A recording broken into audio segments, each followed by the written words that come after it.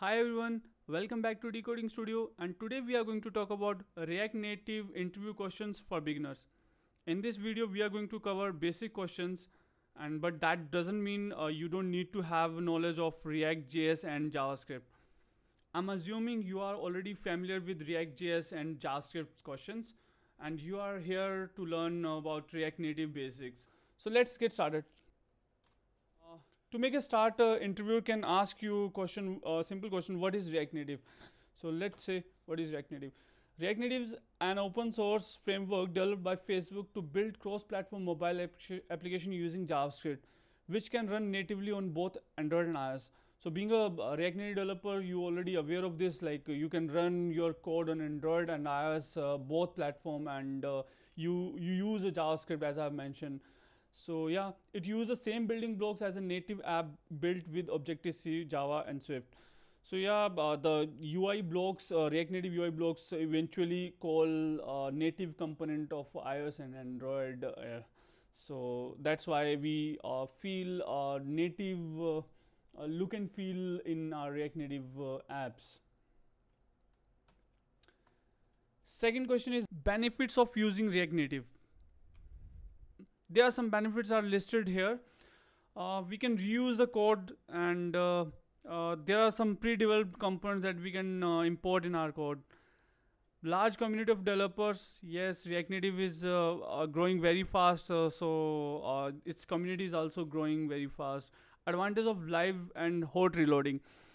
In React Native, there's a feature where you can see your live changes, so you don't need to run your app again and again. Cost effective solution. So single code base, and you will get Android and iOS both apps, so definitely it will save some money for you. Who uses React Native? Thousands of apps are created using React Native. Nowadays React Native is very popular, and lot of companies adopting React Native to create their Android and iOS app. Facebook Ads Manager, Instagram, F8, Airbnb, Skype, Tesla. So these are the big companies who are using React Native currently. What are core components of React Native? React Native has a core components like view, image, text, flat list, scroll view. So basically, these are the components by using you can create your app UI. So how you can use this in our project? Like this. This is a syntax, how we can use that. Explain the React Native threads. Basically in React Native we have three threads. First one is UI thread, JS thread, and shadow thread. UI thread, also known as a main thread, it's main application thread on which your Android and iOS app is running. It has access to UI, and your UI can be changed only by this thread. So if you are Android and iOS native developer, then you will know about that UI thread. So whatever UI you are creating, so that runs over this thread, and yeah. And second is JS thread. So all the UI is managed by UI thread, main thread as well. And JS thread is JavaScript thread, deals with the business logic of the application where JS code is executed. API calls are made, touch events are processed. So basically all the business logic and your touch events and API calls are managed by JS threads. Shadow threads. This thread is background thread used by React Native to calculate your layout created using React library. So yeah, so this is a third thread, and whatever layout you are using using React library, then all the things are managed by this shadow thread. Sixth question is what is JSX? So this is also the main feature, or you can say main thing in React JS and React Native. JSX stands for JavaScript XML. JSX allows us to write HTML in React and native component in React Native. JSX basically make easy to write your UI component using, like as we have discussed, view, text, and other things.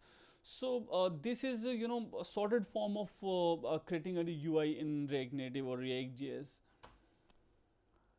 Here is the syntax of JSX, how we can write a syntax. So as you like in previous slides, earlier we have discussed about a core component of React Native. So we can use those core component inside a JSX to create a particular UI. So for example, I have created basically a text that is a decoding studio. Inside that we have a touchable opacity. Touchable opacity is button, so it will give you feel then you are pressing a button or something.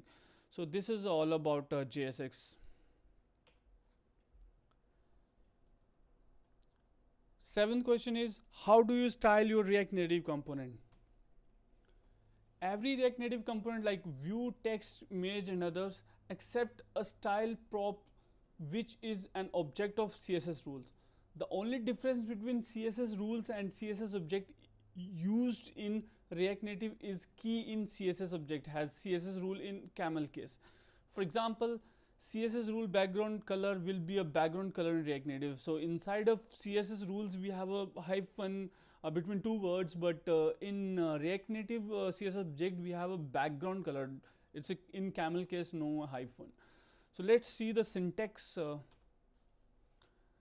So first for that we need to import a style sheet from React Native, and then it will create an object like container. Inside that we have a keys flex direction. So as you can see, inside a flex direction we don't have any hyphen, and border radius, padding, background color and color, font weight.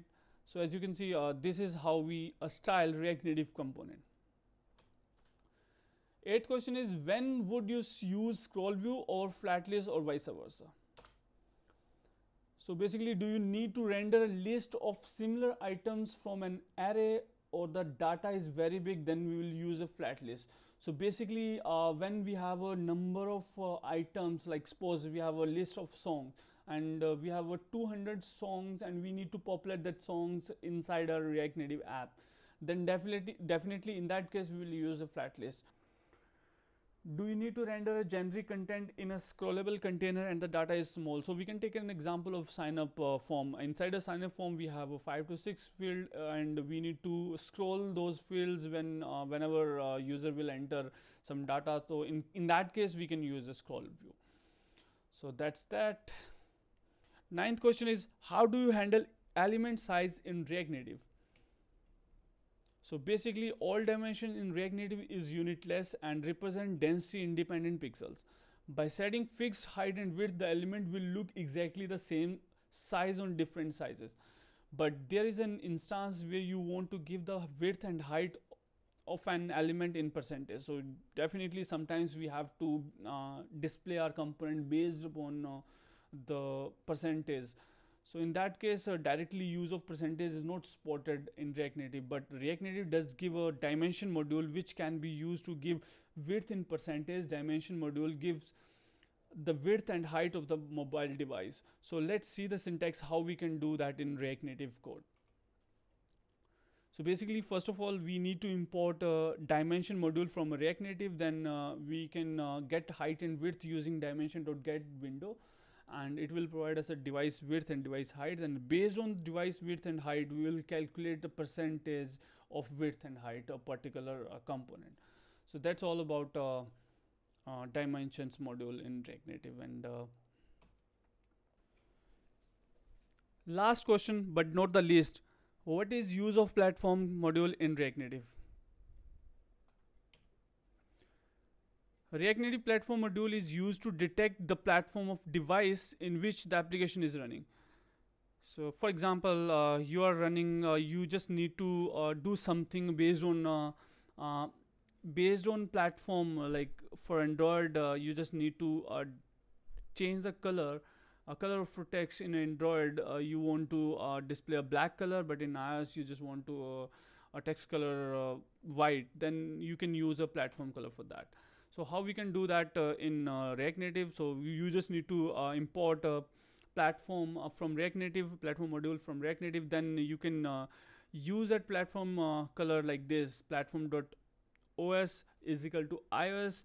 Then it means like the height of that element will be a 200. Otherwise for Android it will be 100. Same with the color.